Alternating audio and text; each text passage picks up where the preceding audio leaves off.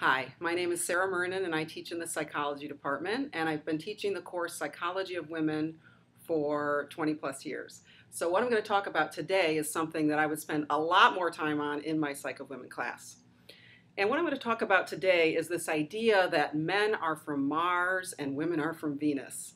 That is the title of a very extremely popular book that was written in 1992 by John Gray. And the fact that it's so popular reflects that our culture is very interested in this idea of gender difference. And the thing about this book and the whole industry that surrounds this book, there have been other books since then, is that it isn't filled with scientific evidence. In fact, John Gray has suspicious degrees throughout his career, including the fact that his PhD is from a non-accredited institution. And the book is filled with anecdotes and pseudoscience. Let me just give you one quick example.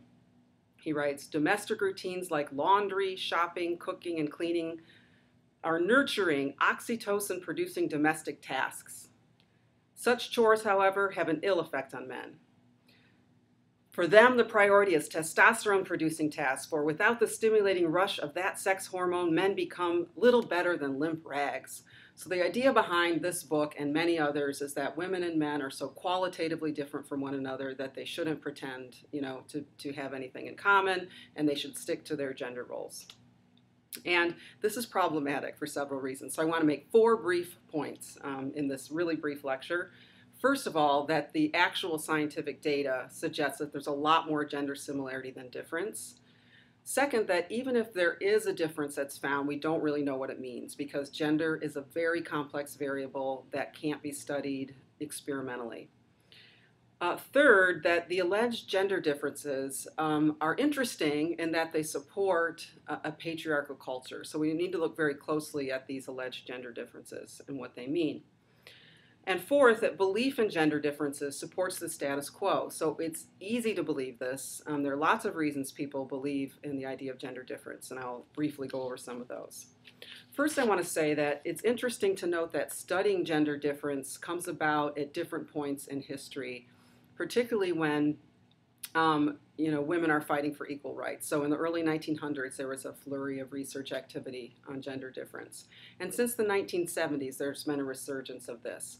Now, what's different about this round is that there has emerged a very strong feminist psychology to counter this. There was feminist psychology in the early 1900s, but it didn't have a big influence on what people believed. Feminist psychology is stronger today. There's also enough data that what we can do is look at these data, and see, over all the different studies that have been conducted, what do the data say? And a psychologist who's done this is Janet Hyde, and she has advanced the gender similarity hypothesis. When you look at all the studies that have been done on lots of different gender differences, what you find is a picture of similarity rather than difference. Most differences are either small in size, so this is a quantitative review, this meta-analysis, or they're not even statistically significant. The ones that are large tend to be things that have to do with physical capabilities, like throwing velocity is a large gender difference. When you look at behaviors, there don't tend to be very many large gender differences. A couple of the larger ones that have been found are in the realm of sexuality, though, which is an interesting one to look at. Some gender differences in the realm of sexuality are not large. But masturbation rates, there's a large difference. Guess who reports more masturbation? And belief in or attitudes about casual sex is a large gender difference. But even things like physical aggression, for which we believe there to be large gender differences, that difference is only moderate in size. And what you can do with a meta-analysis is you can look across all the studies and see, well, where is their variation? When people are being observed, you see a bigger gender difference. Okay. I'm already over 4 minutes, so let me just say, so gender similarity seems to be the rule, but also finding a difference doesn't necessarily tell us why, because gender's complex. There are biological variables associated with gender, like testosterone levels and estrogen and possible brain differences, although not a lot of evidence of that, but there's lots of sociocultural variables, and those are the ones I focus on in my research.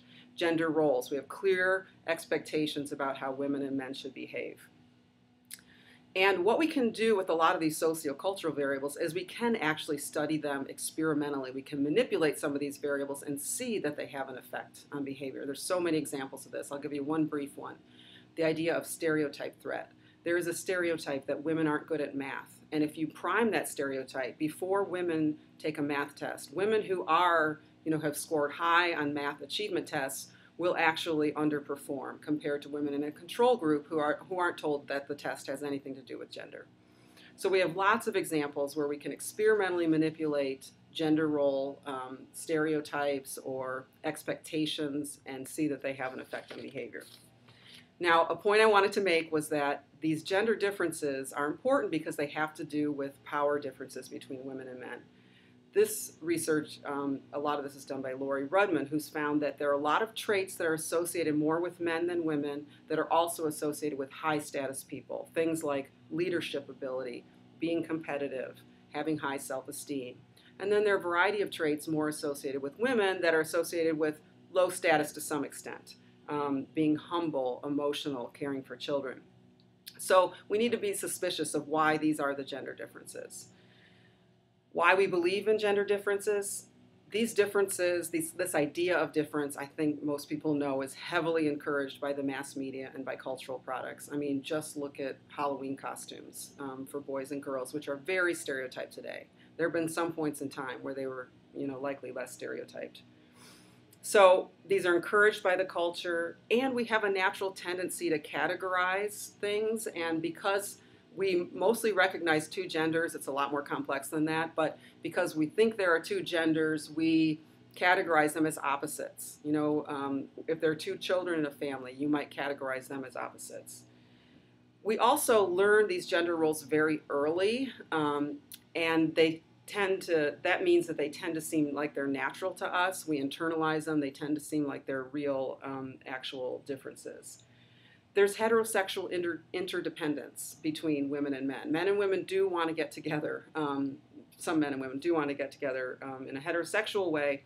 And we've eroticized some of these gender differences in the realm of sexuality. So there's a heterosexual script that says men are, the sexual initiators and women are the sexual objects. Now, this is not as heavily pushed as it used to be in some respects, but it still exists. And so to be heterosexually successful, you have to buy into some of these things. There are a lot of benefits to engaging in gender stereotyped consistent behavior, and people are punished often when they behave in a way that's not stereotyped. Women taking on leadership roles face certain pressures. Men wanting to appear modest or humble might experience backlash. Finally, gender differences are legitimized by things like pseudoscience and often by science itself. Whenever we hear some biological explanation of something, it sounds more scientific than some of the sociocultural research that I'm involved in that's very complicated, and you have to read through the study very carefully to know everything that's being manipulated and take lots of things into account. It would be much simpler to say, oh, there's a hormone that causes that.